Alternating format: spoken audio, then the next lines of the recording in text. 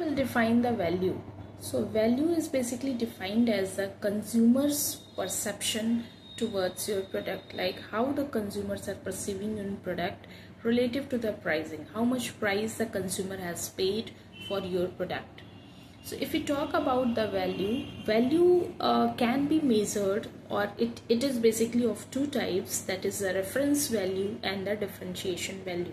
Now very quickly, by just giving one example, I'll explain the concept of reference value and this differentiation value. Suppose I want to purchase a pair of shoes and there are two brands available, brand A and brand B. So brand A is selling a pair of shoes with $50. Brand B also selling the pair of shoes with the $50, and both the brands do not have any extra benefits. So the chances that I can buy brand A also and I can buy brand B also. So here $50 is the reference value. So reference value is basically the price at which the customers can switch to some other brand. That is called the reference value. So here in case of pair of shoes, I can purchase brand A also and brand B also because both are at the same price. Second is the differentiation value. So differentiation value, how we will define it?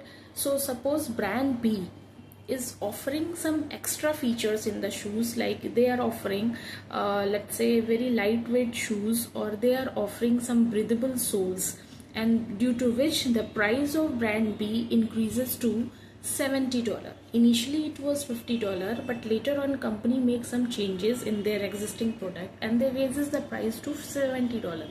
And me as a consumer, I will be choosing brand B because brand B is offering some extra features, that is the lightweight shoes and the breathable soles. So this extra, so I will be paying extra $20 for the benefits I am getting from that particular product. So that $20 would be the differentiation value.